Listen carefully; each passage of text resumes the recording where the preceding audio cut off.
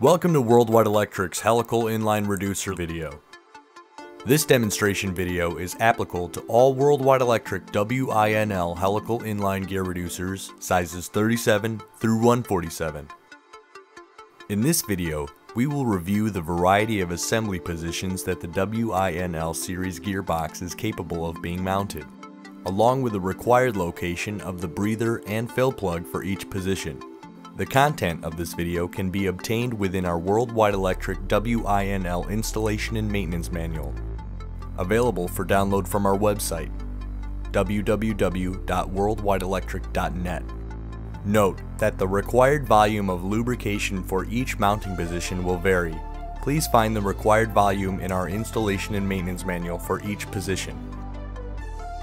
If you change from an M1 mounting position, you will have to drain the oil to be able to add the proper oil level back. You will need an oil measuring container to do that, so use a measuring cup or container with ounces or liter measurements to aid in your oil additions or subtractions. The oil type is an HD 320 mineral oil. You can purchase this commercially from any gear oil supplier.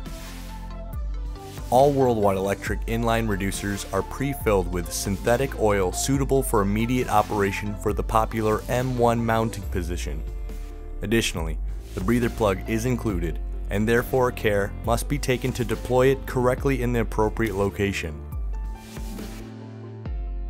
The old breather plug will require the red plastic vent tube to be removed upon installation. The new breather plug will require the rubber seal to be removed upon installation. Both actions are necessary for the gearbox to cool properly.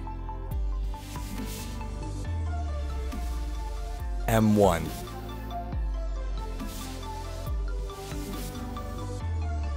M2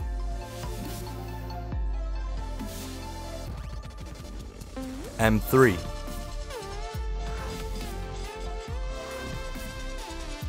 M4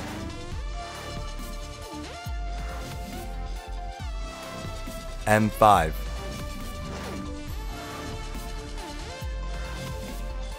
M6